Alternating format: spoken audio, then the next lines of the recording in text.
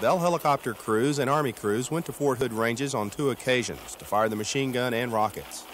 Support from the 2nd Armored Division allowed maximum utilization of the range. Techniques were perfected to use the mass-mounted sight television and thermal imaging sensor for close and long-range engagements.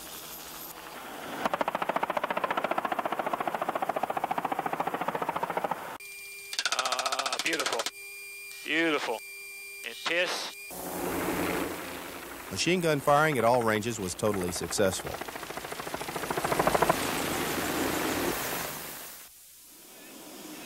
Hydra 70 submunitions training rockets were fired at targets from 2,000 to 5,000 meters. This warhead explodes above the target at a range set in the cockpit. 3 smoke bomblets are seen on impact. A slight nose-up launch technique is used by the crew to achieve proper trajectory at the longer ranges.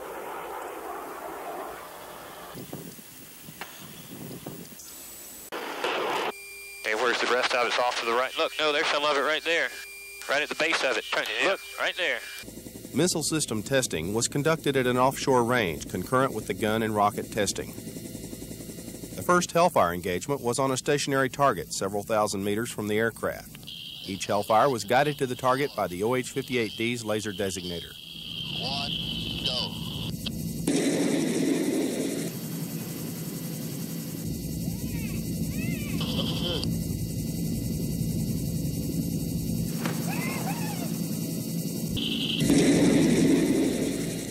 Subsequent engagements were against small motorcraft cruising at 20 knots and faster, a difficult target for any weapon. The air-to-air Stinger missile was previously qualified on the OH-58D, but these engagements confirmed the weapon's versatility.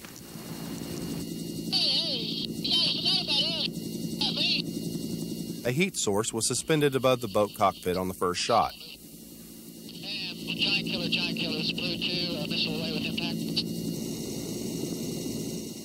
The second Stinger engagement, the heat source was placed in the cockpit, with devastating results.